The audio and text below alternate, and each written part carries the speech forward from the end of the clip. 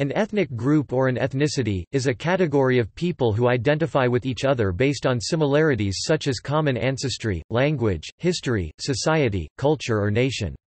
Ethnicity is usually an inherited status based on the society in which one lives.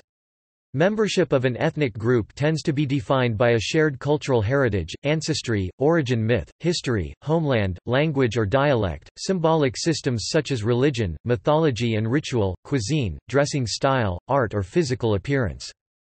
Ethnic groups, derived from the same historical founder population, often continue to speak related languages and share a similar gene pool. By way of language shift, acculturation, adoption and religious conversion, it is sometimes possible for individuals or groups to leave one ethnic group and become part of another, except for ethnic groups emphasizing homogeneity or racial purity as a key membership criterion. Ethnicity is often used synonymously with terms such as nation or people.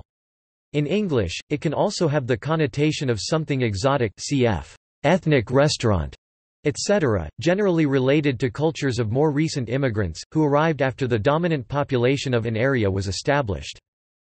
The largest ethnic groups in modern times comprise hundreds of millions of individuals, Han Chinese being the largest, while the smallest are limited to a few dozen individuals, numerous indigenous peoples worldwide. Larger ethnic groups may be subdivided into smaller subgroups known variously as tribes or clans, which over time may become separate ethnic groups themselves due to endogamy or physical isolation from the parent group. Conversely, formerly separate ethnicities can merge to form a pan-ethnicity, and may eventually merge into one single ethnicity. Whether through division or amalgamation, the formation of a separate ethnic identity is referred to as ethnogenesis. Terminology.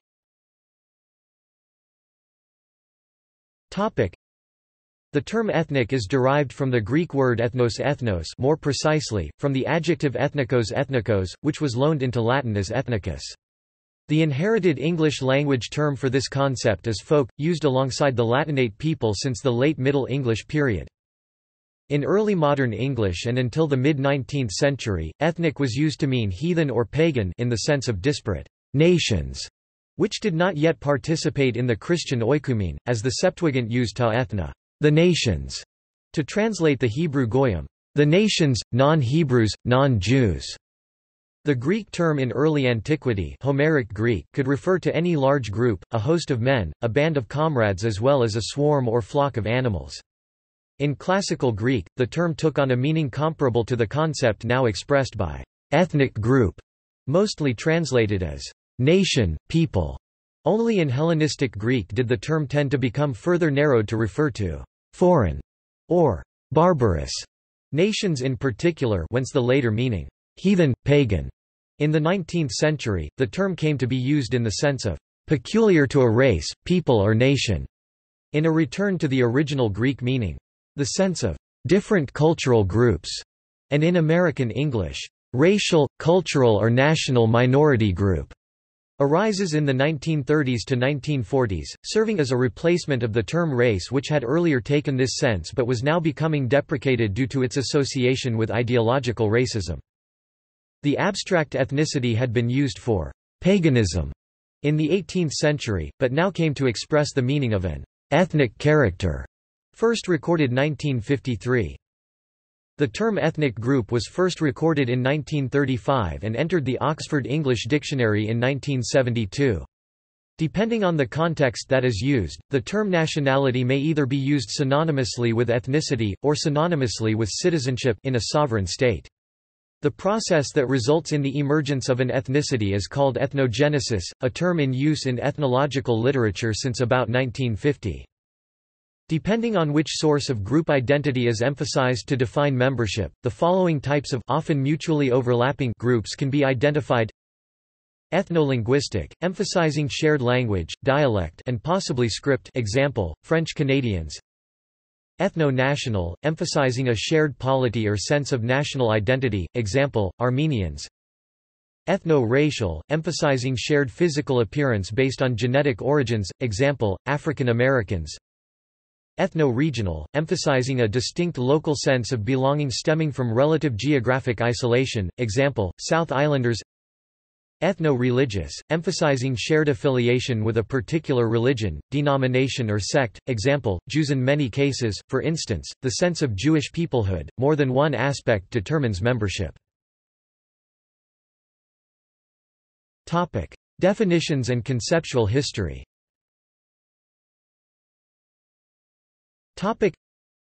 Ethnography begins in classical antiquity, after early authors like Anaximander and Hecataeus of Miletus. Herodotus in ca.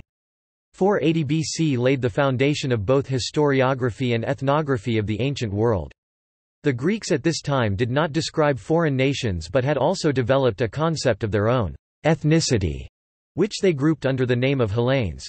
Herodotus 8.144 gave a famous account of what defined Greek Hellenic ethnic identity in his day, enumerating shared descent of the same blood, shared language homoglosson, speaking the same language, shared sanctuaries and sacrifices Greek, theon hydromata te koina kai thizia theon hydromata te koina kai thuzai, shared customs Greek, ethia homotropa, customs of like fashion.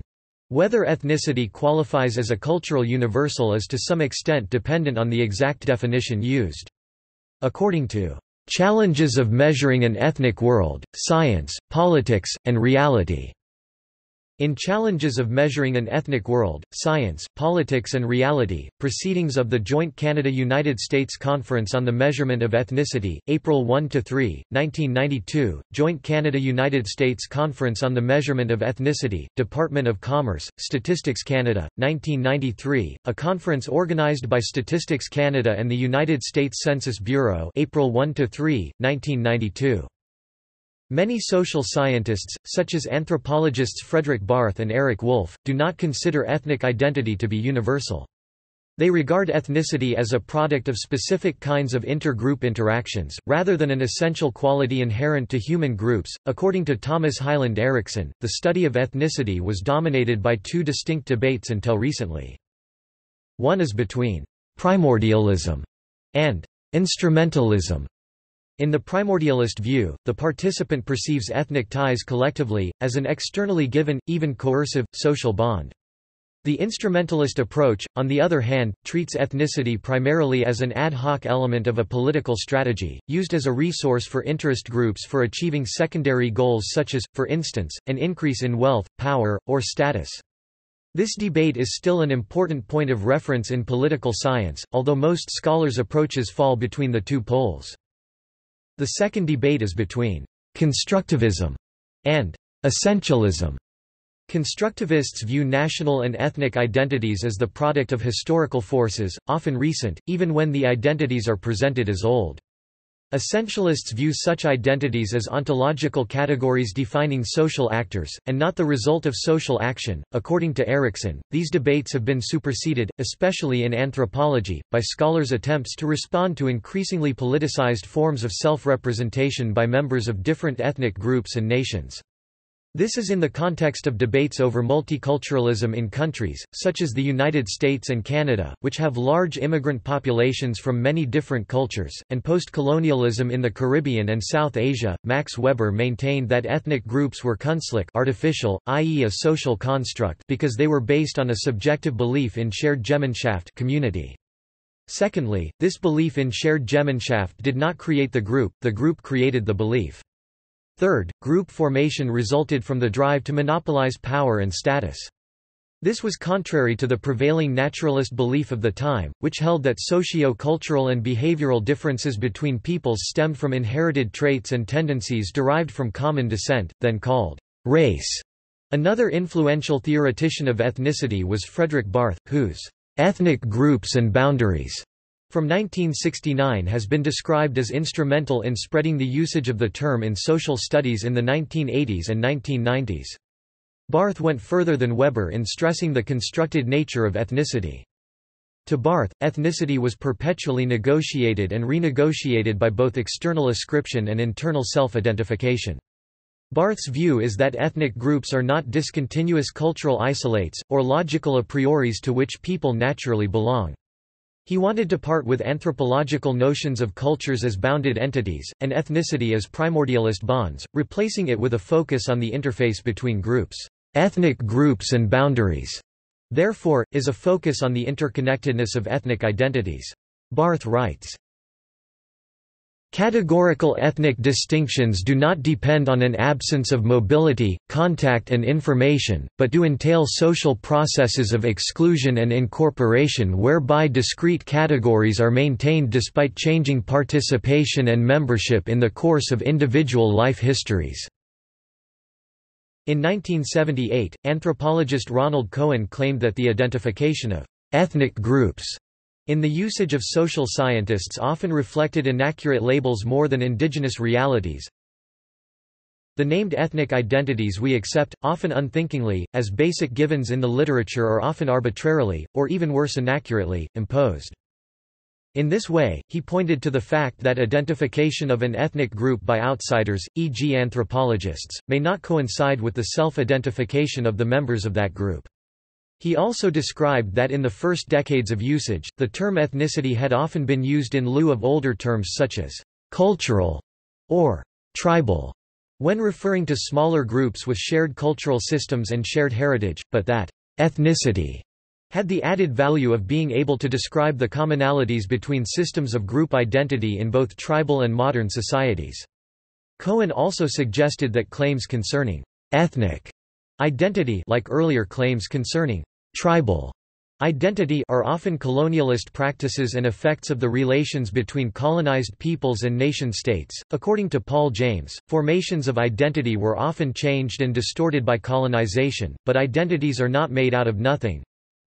See categorizations about identity, even when codified and hardened into clear topologies by processes of colonization, state formation or general modernizing processes, are always full of tensions and contradictions.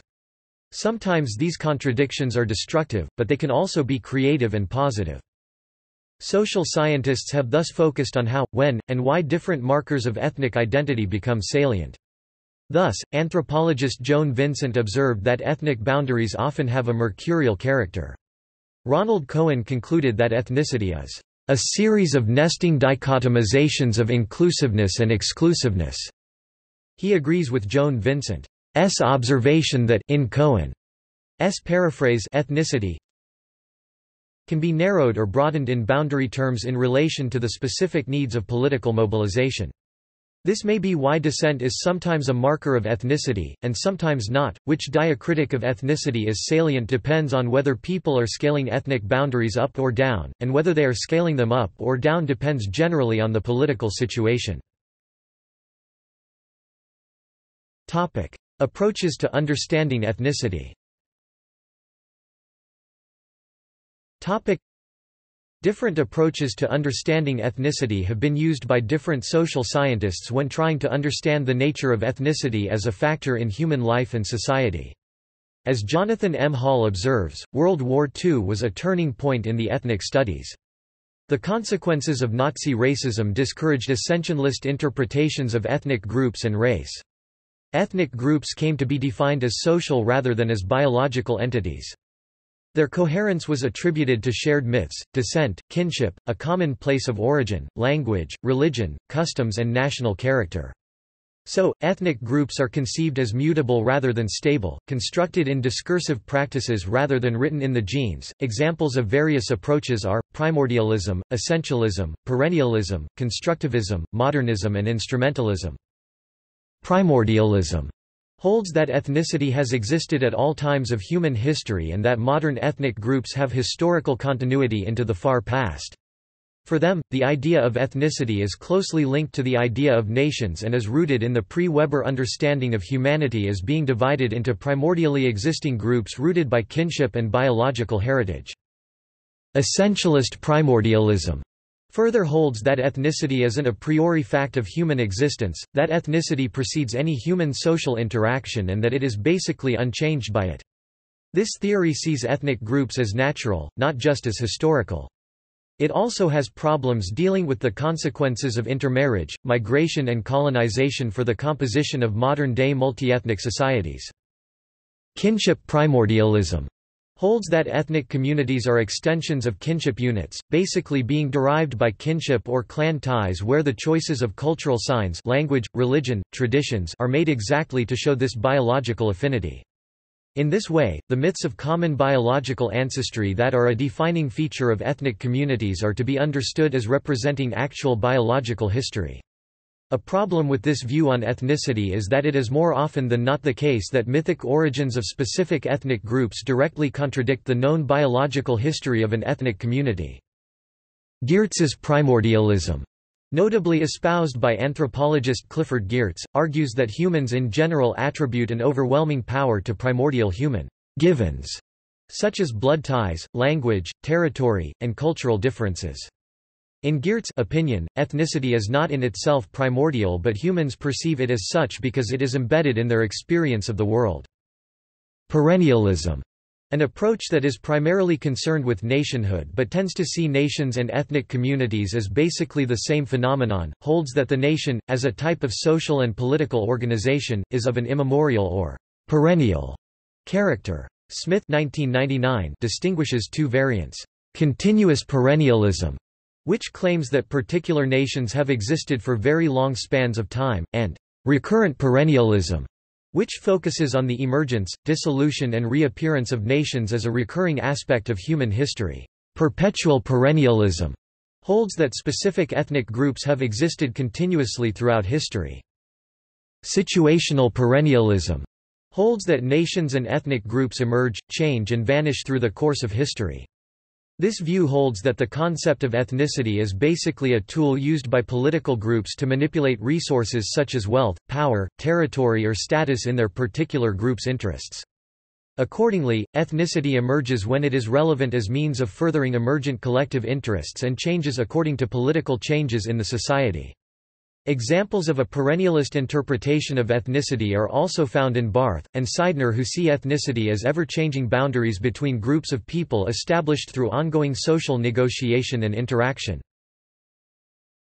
Instrumentalist perennialism, while seeing ethnicity primarily as a versatile tool that identified different ethnic groups and limits through time, explains ethnicity as a mechanism of social stratification, meaning that ethnicity is the basis for a hierarchical arrangement of individuals. According to Donald Noel, a sociologist who developed a theory on the origin of ethnic stratification is a system of stratification wherein some relatively fixed group membership, e.g., race, religion, or nationality, is utilized as a major criterion for assigning social positions. Ethnic stratification is one of many different types of social stratification, including stratification based on socioeconomic status, race, or gender. According to Donald Noel, ethnic stratification will emerge only when specific ethnic groups are brought into contact with one another, and only when those groups are characterized by a high degree of ethnocentrism, competition, and differential power. Ethnocentrism is the tendency to look at the world primarily from the perspective of one's own culture, and to downgrade all other groups outside one's own culture. Some sociologists, such as Lawrence Bobo and Vincent Hutchings, say the origin of ethnic stratification lies in individual dispositions of ethnic prejudice, which relates to the theory of ethnocentrism. Continuing with Noel's theory, some degree of differential power must be present for the emergence of ethnic stratification. In other words, an inequality of power among ethnic groups means, "they are of such unequal power that one is able to impose its will upon another." In addition to differential power, a degree of competition structured along ethnic lines is a prerequisite to ethnic stratification as well. The different ethnic groups must be competing for some common goal, such as power or influence, or a material interest, such as wealth or territory. Lawrence Bobo and Vincent Hutchings propose that competition is driven by self-interest and hostility, and results in inevitable stratification and conflict. Constructivism sees both primordialist and perennialist views as basically flawed, and rejects the notion of ethnicity as a basic human condition. It holds that ethnic groups are only products of human social interaction, maintained only insofar as they are maintained as valid social constructs in societies. Modernist constructivism correlates the emergence of ethnicity with the movement towards nation-states beginning in the early modern period. Proponents of this theory, such as Eric Hobsbawm, argue that ethnicity and notions of ethnic pride, such as nationalism, are purely modern inventions, appearing only in the modern period of world history. They hold that prior to this, ethnic homogeneity was not considered an ideal or necessary factor in the forging of large-scale societies. Ethnicity is an important means by which people may identify with a larger group. Many social scientists, such as anthropologists Frederick Barth and Eric Wolf, do not consider ethnic identity to be universal. They regard ethnicity as a product of specific kinds of inter-group interactions, rather than an essential quality inherent to human groups. Processes that result in the emergence of such identification are called ethnogenesis. Members of an ethnic group, on the whole, claim cultural continuities over time, although historians and cultural anthropologists have documented that many of the values, practices, and norms that imply continuity with the past are of relatively recent invention. Ethnic groups differ from other social groups, such as subcultures, interest groups or social classes, because they emerge and change over historical periods centuries in a process known as ethnogenesis, a period of several generations of endogamy resulting in common ancestry, which is then sometimes cast in terms of a mythological narrative of a founding figure. Ethnic identity is reinforced by reference to boundary markers, characteristics said to be unique to the group which set it apart from other groups. Ethnicity theory. Ethnicity theory says that race is a social category and is but one of several factors in determining ethnicity. Some other criteria include religion, language, customs, nationality, and political identification. This theory was put forth by sociologist Robert E. Park in the 1920s. It is based on the notion of culture. This theory was preceded by over a century where biological essentialism was the dominant paradigm on race. Biological essentialism is the belief that white European races are biologically superior and other non-white races are inherently inferior. This view arose as a way to justify slavery of Africans and genocide of the Native Americans in a society which was supposedly founded on freedom for all. This was a notion that developed slowly and came to be a preoccupation of scientists, theologians, and the public. Religious institutions asked questions about whether there had been multiple genesises, polygenesis, and whether God had created lesser races of men. Many of the foremost scientists of the time took up idea of racial difference. They would inadvertently find that white Europeans were superior. One method that was used was the measurement of cranial capacity. Ethnicity theory was based on the assimilation model. Park outlined his 4 steps to assimilation: contact, conflict, accommodation, and assimilation. Instead of explaining the marginalized status of people of color in the United States with an inherent biological inferiority, he instead said that it was a failure to assimilate into American culture that held people back. They could be equal as long as they dropped their culture, which was deficient compared to white culture. Michael Omi and Howard Winant's theory of racial formation directly confronts both ethnicity theory's premises and practices. They argue in racial formation in the United States that ethnicity theory was exclusively based on the immigration patterns of a white ethnic population and did not account for the unique experiences of non-whites in this country.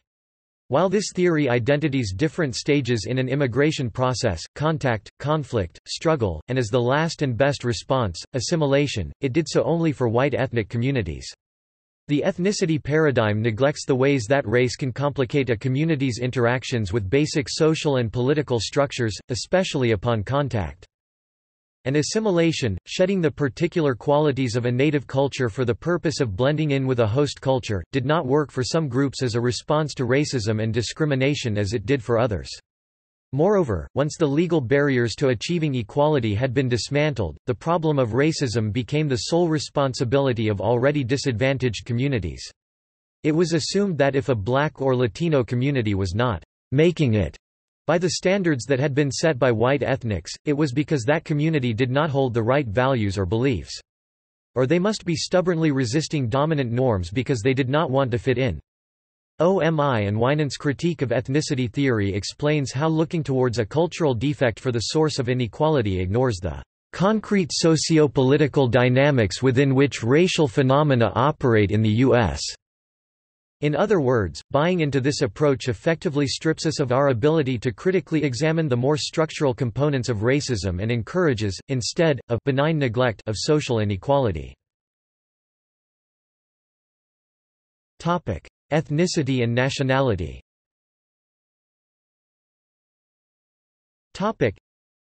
In some cases, especially involving transnational migration, or colonial expansion, ethnicity is linked to nationality. Anthropologists and historians, following the modernist understanding of ethnicity as proposed by Ernest Gellner and Benedict Anderson, see nations and nationalism as developing with the rise of the modern state system in the 17th century. They culminated in the rise of nation-states, in which the presumptive boundaries of the nation coincided or ideally coincided with state boundaries. Thus, in the West, the notion of ethnicity, like race and nation, developed in the context of European colonial expansion, when mercantilism and capitalism were promoting global movements of populations at the same time that state boundaries were being more clearly and rigidly defined. In the 19th century, modern states generally sought legitimacy through their claim to represent nations. Nation-states, however, invariably include populations that have been excluded from national life for one reason or another. Members of excluded groups, consequently, will either demand inclusion on the basis of equality, or seek autonomy, sometimes even to the extent of complete political separation in their own nation-state. Under these conditions, when people moved from one state to another, or one state conquered or colonized peoples beyond its national boundaries, ethnic groups were formed by people who identified with one nation, but lived in another state. Multi-ethnic states can be the result of two opposite events, either the recent creation of state borders at variance with traditional tribal territories, or the recent immigration of ethnic minorities into a former nation-state. Examples for the first case are found throughout Africa, where countries created during decolonization inherited arbitrary colonial borders, but also in European countries such as Belgium or United Kingdom. Examples for the second case are countries such as Germany or the Netherlands, which were relatively ethnically homogeneous when they attained statehood but have received significant immigration during the second half of the 20th century. States such as the United Kingdom, France and Switzerland comprised distinct ethnic groups from their formation and have likewise experienced substantial immigration, resulting in what has been termed multicultural societies, especially in large cities. The states of the New World were multi-ethnic from the onset, as they were formed as colonies imposed on existing indigenous populations. In recent decades, feminist scholars, most notably Neera Yuval Davis, have drawn attention to the fundamental ways in which women participate in the creation and reproduction of ethnic and national categories. Though these categories are usually discussed as belonging to the public, political sphere, they are upheld within the private, family sphere to a great extent. It is here that women act not just as biological reproducers but also as cultural carriers, transmitting knowledge and enforcing behaviors that belong to a specific collectivity. Women also often play a significant symbolic role in conceptions of nation or ethnicity, for example in the notion that women and children constitute the kernel of a nation which must be defended in times of conflict, or in iconic figures such as Britannia or Marianne. Ethnicity and race.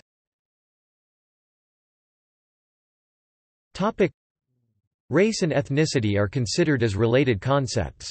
Ethnicity is used as a matter of cultural identity of a group, often based on shared ancestry, language and cultural traditions, while race is applied as a pseudoscientific grouping, based on physical similarities within groups. Race is a more controversial subject than ethnicity, due to common political use of the term. It is assumed that, based on power relations, there exist racialized ethnicities and ethnicized races. Ramon Grossfogel, University of California, Berkeley, argues that racial, ethnic identity is one concept and that concepts of race and ethnicity cannot be used as separate and autonomous categories. Before Weber (1864–1920), race and ethnicity were primarily seen as two aspects of the same thing. Around 1900 and before, the essentialist primordialist understanding of ethnicity predominated. Cultural differences between peoples were seen as being the result of inherited traits and tendencies. With Weber's introduction of the idea of ethnicity as a social construct, race and ethnicity became more divided from each other. In 1950, the UNESCO statement, "The Race Question," Signed by some of the internationally renowned scholars of the time including Ashley Montagu, Claude Lévi-Strauss, Gunnar Myrdal, Julian Huxley, etc., stated, "National, religious, geographic, linguistic and cultural groups do not necessarily coincide with racial groups, and the cultural traits of such groups have no demonstrated genetic connection with racial traits.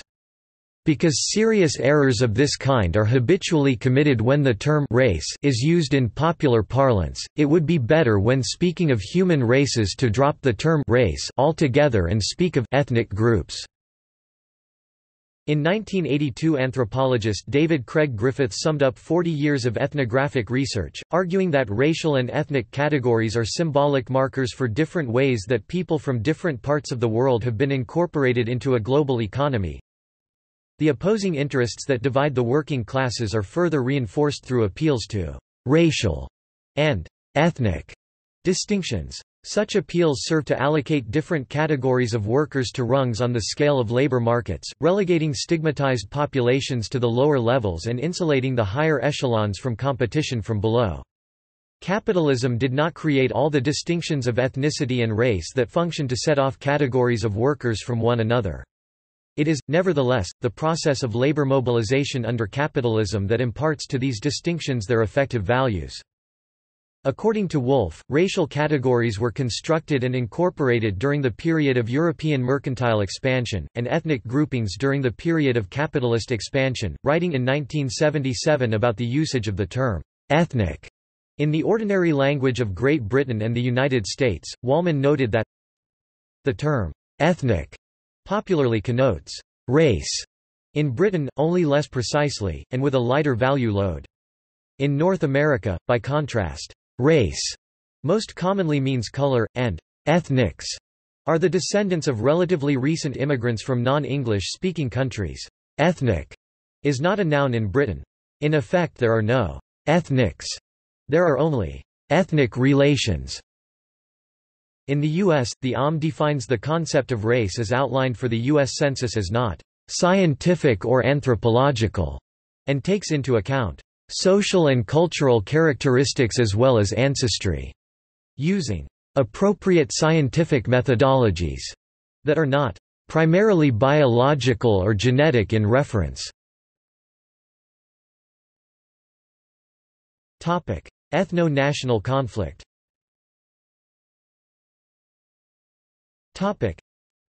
Sometimes ethnic groups are subject to prejudicial attitudes and actions by the state or its constituents. In the 20th century, people began to argue that conflicts among ethnic groups or between members of an ethnic group and the state can and should be resolved in one of two ways. Some, like Jürgen Habermas and Bruce Berry, have argued that the legitimacy of modern states must be based on a notion of political rights of autonomous individual subjects.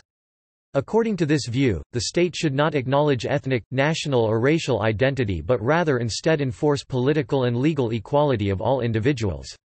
Others, like Charles Taylor and Will Kymlicka, argue that the notion of the autonomous individual is itself a cultural construct. According to this view, states must recognize ethnic identity and develop processes through which the particular needs of ethnic groups can be accommodated within the boundaries of the nation-state. The 19th century saw the development of the political ideology of ethnic nationalism, when the concept of race was tied to nationalism, first by German theorists including Johann Gottfried von Herder. Instances of societies focusing on ethnic ties, arguably to the exclusion of history or historical context, have resulted in the justification of nationalist goals. Two periods frequently cited as examples of this are the 19th-century consolidation and expansion of the German Empire and the 20th-century Nazi Germany. Each promoted the pan-ethnic idea that these governments were only acquiring lands that had always been inhabited by ethnic Germans. The history of latecomers to the nation-state model, such as those arising in the Near East and southeastern Europe out of the dissolution of the Ottoman and Austro-Hungarian empires, as well as those arising out of the former USSR, is marked by inter-ethnic conflicts.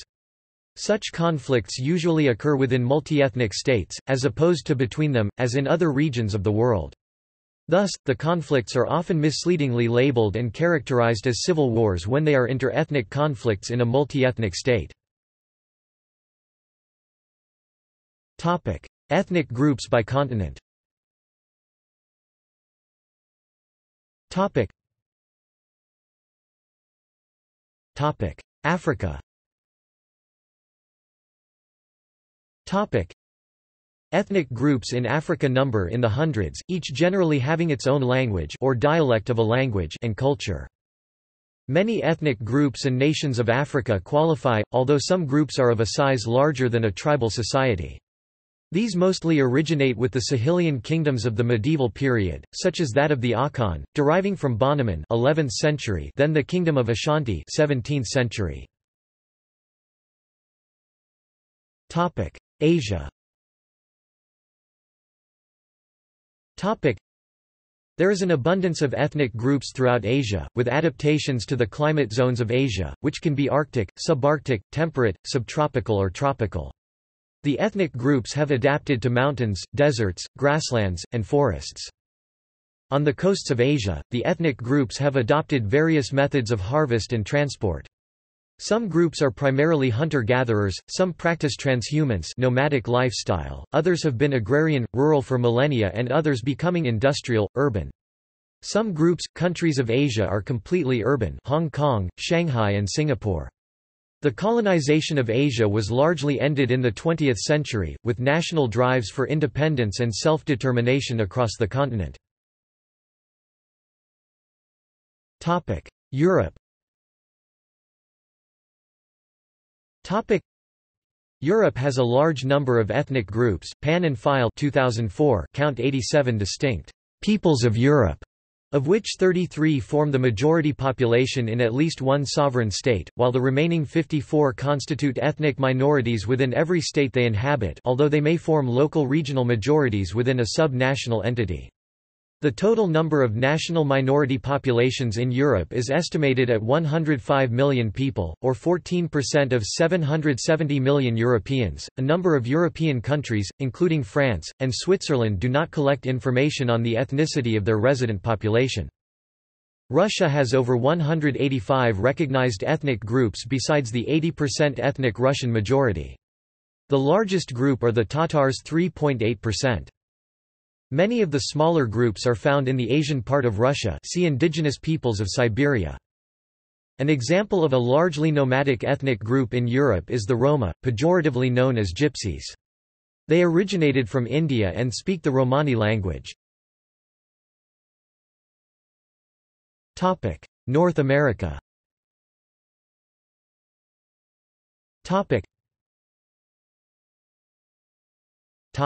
South America.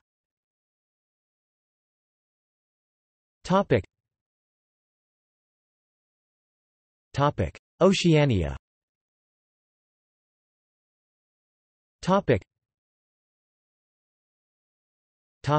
Australasia. New Zealanders. Australia.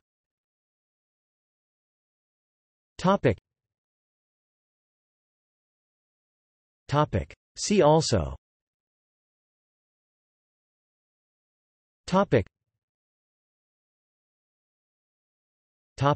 References.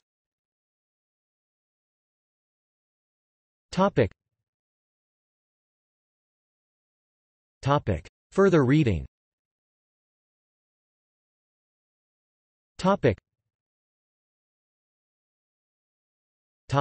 External links.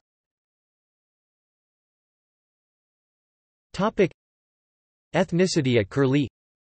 Ethnicity entry in the UCLA Encyclopedia of Egyptology. American Psychological Association's Office of Ethnic Minority Affairs. Grow Up, Geographical Research on War, Unified Platform, ETH Zurich, Ethnic Power Relations EPR Atlas.